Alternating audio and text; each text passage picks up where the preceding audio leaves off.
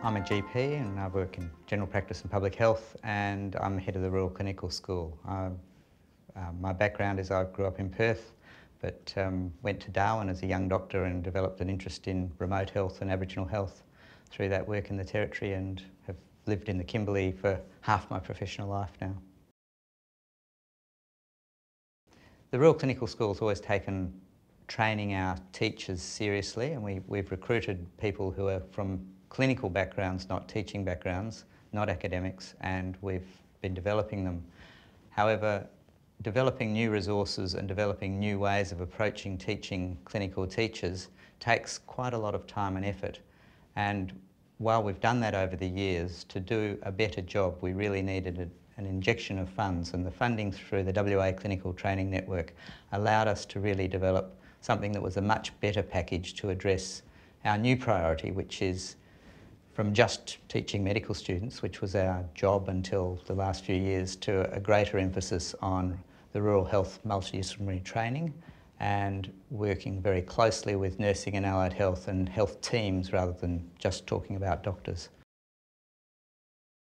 Without having this extra funding, we would have still done training for staff, but we wouldn't really have been able to develop appropriate resources to work across disciplines, and we would have continued delivering perhaps not so up-to-date material because it's done in people's spare time.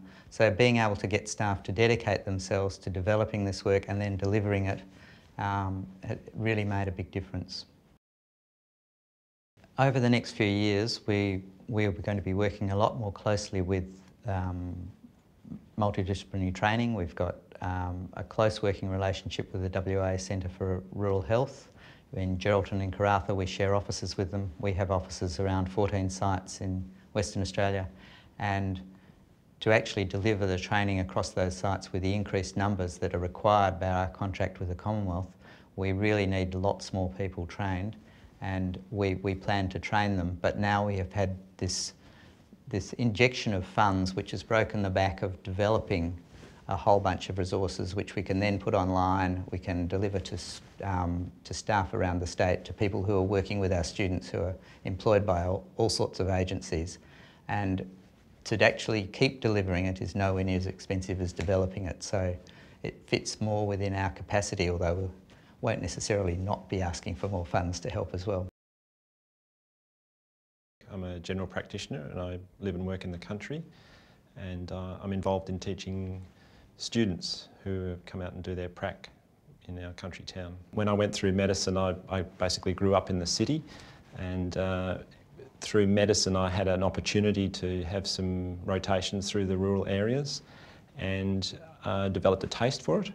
And my training opportunities actually showed me what the potential is for life and work in country areas. So that led me to work in places such as Kalgoorlie, up north in the Kimberley, and more recently down in the southwest in Bunbury. And at every stage, I think it's that combination of being close to the community that you live and work with, but also able to live in a nice place and have a great lifestyle and do meaningful work. There's challenging but very meaningful work that you can do in rural areas, and that's the sort of thing that we hope to bring across to our students. We received funding to create a teaching workshop from the West Australian Clinical Training Network. We were asked to develop a program that teaches teachers how to work with students in their clinical settings. And it was specifically aimed for students working in rural areas in Western Australia. We had a significant number of doctors involved, so about a third of our participants were doctors of various descriptions, mostly general practitioners. We had general surgeons, general physicians involved as well, and we had one public health physician who came along to our workshops. Nursing staff of a number of different varieties, so we had nurses from emergency departments, nurses working in aged care, working in general hospital ward roles. We had physiotherapy students based in either the community or in hospital. Speech therapy students who were involved in prac in the community. So it was a wide variety of people, and the numbers were spread sort of pretty evenly across, so we were pretty pleased. We we had a multidisciplinary aim, if you like. We wanted to capture all of the health professions, and the numbers reflected that, quite evenly spread right across. The challenge of the project was, how do you get the skills to teach people across to people that maybe have had no specific training in teaching, and we were aiming to get some of those very basic but important skills across in a short space of time. So a workshop that could be fitted into an evening teaching session, for example. We based it on the idea of having practical clinical scenarios that sort of simulated what they would see in their real life. And we, as much as we could, we engaged the students to present those scenarios to the teachers. And then we asked the teachers to actually practice how they were going to give the information back to the students, how they're going to give them feedback, how they're going to teach them clinical reasoning, and how they're going to deal with difficult students who are perhaps not doing what they should be doing. We've received financial support to run a number of these workshops. We ran 4 workshops in 4 different country towns in Western Australia, and the aim was to, as much as we could within those towns, get coverage from all the health disciplines.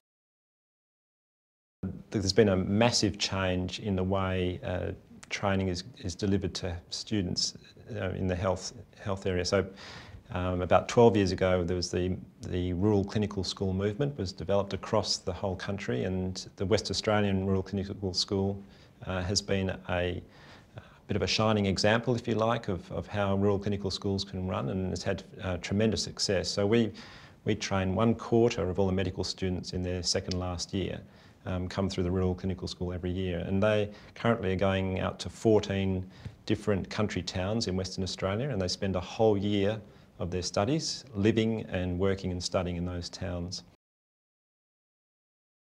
The challenge then is to provide people that are actually going to teach those students who are now pouring out into country areas, and the numbers are quite huge. There's 80 to 90 students in their second last year from medicine. There's 300 medical students in their last year do short-term rotations. There's probably several hundred nursing students and significant numbers of the allied health. And these students all need supervision. And this is what our workshop is aimed at, is to start to give those people that are perhaps not naturally teachers, but have been brought into those roles, to give them some of the skills that they can teach these students. Firstly, we got a lot of enthusiasm, and we got a lot of positive feedback from the workshop. And I think for a lot of these people where they don't come from a teaching background, we were able to introduce the concepts, some very simple but important concepts in teaching. And the interesting thing is we seem to have ignited a bit of enthusiasm. There was almost unanimously people wanted follow-up and further information on teaching. So there's a lot of interest out there. And we know that the presence of students in these small rural communities is a big thing for those towns, and they're received really warmly. And so, if we can support this movement to get students out there, I think it's going to be a good thing.